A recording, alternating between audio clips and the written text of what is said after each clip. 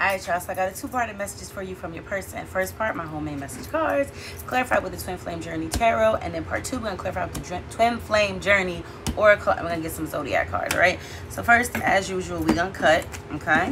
And see how this starts off. Let's clear some room and let's go. Yes, guess what? How I feel about you scares me. Oh, okay. I wish things were different. Oops. I can't be tied down right now. I have too many interests, and I love touching you, caressing you, the smell of you. I love your body. Okay, so you're dealing with somebody here who they could be a player, but they really do love touching on you. Go figure. They love caressing you. They love the smell of you, but they wish it was different. Like, what does that mean, right? Let's go. Ace of Pentacles, Three of Wands, and a Temperance card reversed. Okay, so they see you as a great investment. They believe they could have lots of abundance with you. But I feel like with the Three of Wands, they're almost, it's like they're waiting on something better to come in. They don't know if you're meant for them. Like, you get what I'm saying? Like, that's why they have all these interests, right?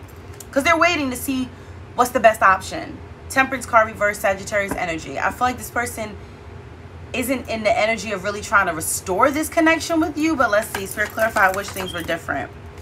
Page of Cups, they definitely have feelings for you. It's just the Page of Cups energy though, right? And then the Page of Swords reverse. They don't know what to do with these feelings. They don't know what to do with them. Five of Pentacles reverse, but I do feel a change coming with that five. Something is coming out. Something's being revealed. Something is changing about their mindset a little bit. Six of Swords reverse, but it's going to take quite some time. Three of Pentacles reverse, Eight of Cups reverse. I feel like this person hasn't quite walked away from you yet. Honestly, it's going to take a long time for this person to get to like this peace, to get to this tranquility, to heal, okay? But I don't really see them offering any type of like acknowledgement to you or working or building with you. Spirit, clarify. I can't be tied down right now. I have too many interests yet. Ten of Pentacles reverse.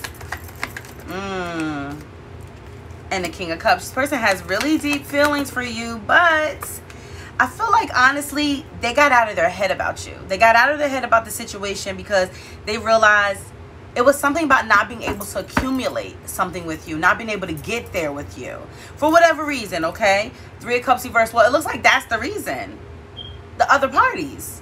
It's like this person's missing something, and that's what they're missing. Spirit, clarify. I love touching you, caressing you, and the smell of you.